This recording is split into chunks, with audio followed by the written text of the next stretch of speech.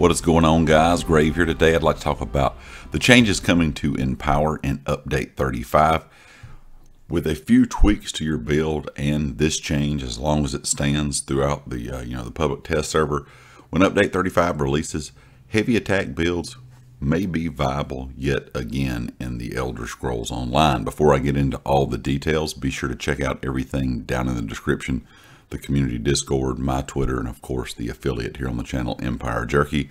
Also check out the merch store that is linked in the description as well. If you enjoy the video, I'd appreciate it if you'd hit the thumbs up, and if you really enjoy the channel, I would appreciate it if you go ahead and hit that subscribe button as well. Now, when it comes to Empower, in the past it did affect light attacks. Now, with the changes they've made, the Empower buff will no longer affect light attacks at all, but will instead buff your heavy attack damage by 80%. It says to avoid one-shot builds in PvP, ZeniMax took the unusual step of actually completely disabling Empower in PvP. I'm not sure why they have not done this with other things in the past. You know, a lot of things get nerfed or buffed and people get upset either on the PvE side or the PvP side. And I'm not really sure why they finally decided to disable something in PvP and leave it alone in PvE. I kind of wish they would do that going forward. That's kind of beside the point. That Empower buff will completely be disabled in PvP.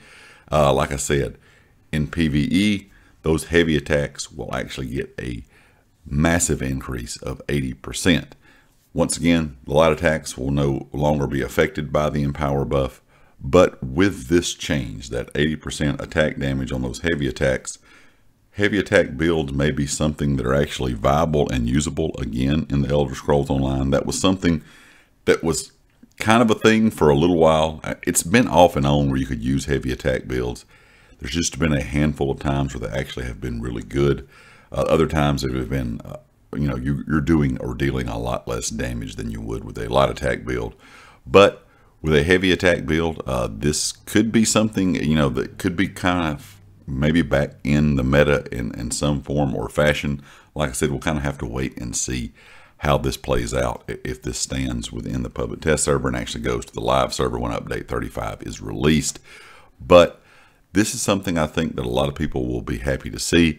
And when Zos talks about, in my opinion, talking about making the game easier for newer players, having the ability to have a heavy attack build while you learn, or while you're learning that light attack weaving, I think is a good thing. So the option to have the ability to run a heavy attack build, I think will be a thing that's going to please a lot of newer players and also some veteran players as well. Some veteran players are not a fan of light attack weaving. Some of them, just don't like it, can't get the hang of it, whatever the case is.